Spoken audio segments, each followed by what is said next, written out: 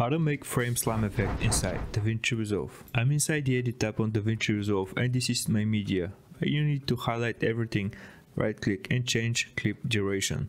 Type the duration on 10 seconds, then while everything is highlighted, go to edit and select delete gaps. Zoom on your timeline from here to have a better preview, and then you want to leave your footages on different video slots. So I'm leaving mine on video slot number 2, video slot number 3 and video slot number 4. Then go to the end of the first one and move 2 frames backwards, so you can start your second video from there. Then go to the end of the second video, 2 seconds backwards, and leave the third one there, and the same as the fourth one and every other if you're having. Then go to effects library, open effects and look for transform.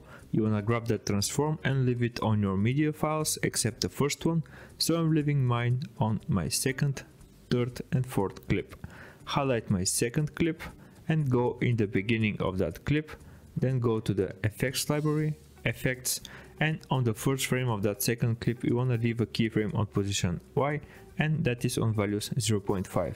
Then go to the end of the first clip and double click on position Y to reset the values, and then you want to scroll down, click on the animations, expand it and increase the motion blur to values of 1.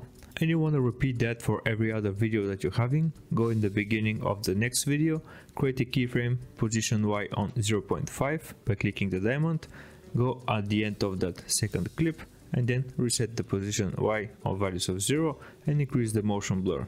And as I said, do this for every other clip that you're having. And now let's preview what we're having. Nice and easy frame slam effect in Davinci Resolve. You can also watch this video right here, I'm pretty sure you're gonna like it. Thanks for watching and see you in the next video.